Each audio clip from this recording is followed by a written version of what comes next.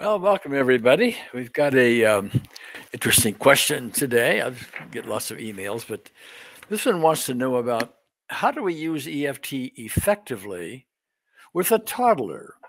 A 2-year-old, a 1-year-old, a 5-year-old. Someone who's too young, not an adult where you can have an adult conversation and help get beyond some issue. Or the child might be, upset because they were teased at school about something. That's a good time to use EFT, whether you're tapping or bringing the unseen therapist in or whatever. In fact, I would recommend doing that with a child every night, as a matter of fact, before they go to bed, sort of like reading them a bedtime story, because we all, especially in childhood, collect these things, these upsets and angers and guilts and all kinds of things that happen, and we collect them over time and really have no way to resolve them, so they just collect and build, and then when we become adults, and we've got a whole bunch of stuff that we have to deal with, and sometimes wonder why, because it all seems just so routine. So to do it with a child is important. The approach, however, is a little different, simply because a child is not an adult and really can't have an adult conversation. But you need to approach it. You need to get rapport with the child first. And I assume if you're a parent, you have that rapport and so on. But they've got to do that. Now, if you're going to do some tapping with them, if that's the level that you're approaching the child with, children like to be touched typically. And you can have them, for example, just say, well, what happened today? You can say, what happened at school today, for example? Oh, I didn't do very well at recess in the sports, and I got teased, and Janie told me I just wasn't very coordinated and, was awkward and stuff like that. I feel bad. Okay. Well, as he's telling you that story, he's giving you a specific event. I mean, he's talking about his issue. And so you can just, as he's doing that, very gently, tap on the meridians, the tapping points, if you're doing tapping. And do that 2 or 3 times, having tell another story. Just do a little tapping. It's kind of a nice, loving thing to do. Okay. Better, I think, than doing, the physical tapping on the meridians, which is what EFT tapping is about. Rather, to use our later advancement, that would be the unseen therapist. Now, that's a spiritual dimension, of course, and the child, isn't ready to talk about something like called the unseen therapist. We use that name just because it's non-denominational, but they're not there yet. And so that'll kind of lose them a little bit. Unseen therapist, what's that? But they do relate very nicely to things like angels, fairies, good fairies, and this kind of thing. So pick out something they really like, in that area, and just have them close their eyes as they talk about what happened. And you could just say something like, and here comes the good fairy, and here comes your angels. Or have them just imagine angels appearing, rerun the event, have them tell the event that happened earlier in the day at school. And then just have them close their eyes and have them bring in an angel or fairy or whatever,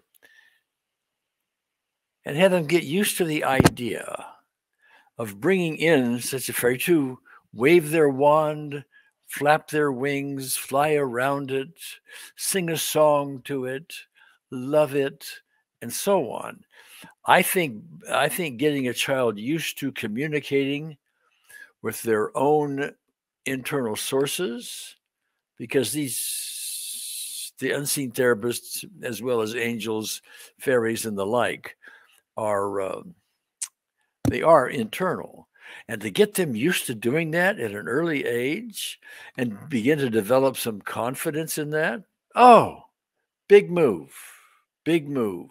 And it doesn't have to interfere. In fact, it could even be done in connection with whatever religious persuasion may be going on in your particular family. This can also be done, I think it's important to recognize, this can also be done surrogately. Sometimes the child doesn't want to even talk about these things, too painful. They don't want to tattle on somebody, and they just don't want to do it for whatever the reason. You can do it surrogately. You can imagine yourself being the child. You could tap on your meridians if you wish, but more powerful just to bring in the unseen therapist as though you were the child. And imagine what may have happened. Because the child may have given you a clue or two. Oh, somebody teased me, or I fell and looked awkward, or I didn't do well in a spelling test, or the teacher said something, or whatever. Okay. Start imagining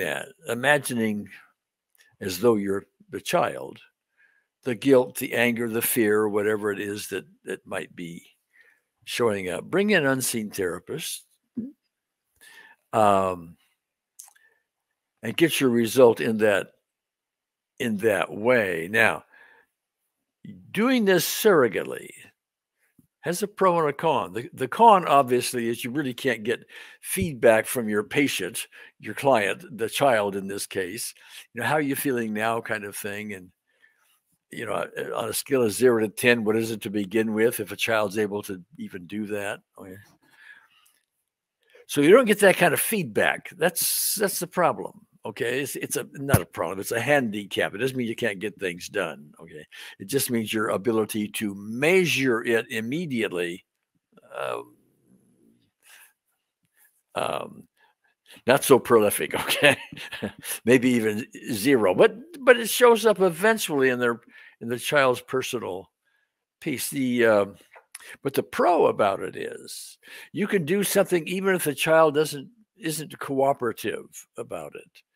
And the child can be off, watching something on television or sleeping or something like that. And you can still imagine all this going on. And because we are all one, and that if you're not aware of that, reading my book, The Unseen Therapist, would bring that to light pretty clearly. In fact, links to that are given in the essential links below this video. But because we're all one, well, what happens then is you doing it on yourself has some effect on them. It gets if you've never done this before, it gets rather astonishing. You may or may not see results to begin with at first that are obvious, but eventually you do this for someone else, and eventually you'll find out, oh, their headache goes away. Ooh, okay. You can do that with a child. So a child could have a headache, a child could have a body pain of some kind. And so it could have leg in a cast and you want it to heal faster. You can do this either surrogately or directly with them. Okay. So a lot of good stuff in there. Anyway, those are some good highlights. I hope that gives you some enthusiasm for moving in that direction. So we'll see you next time.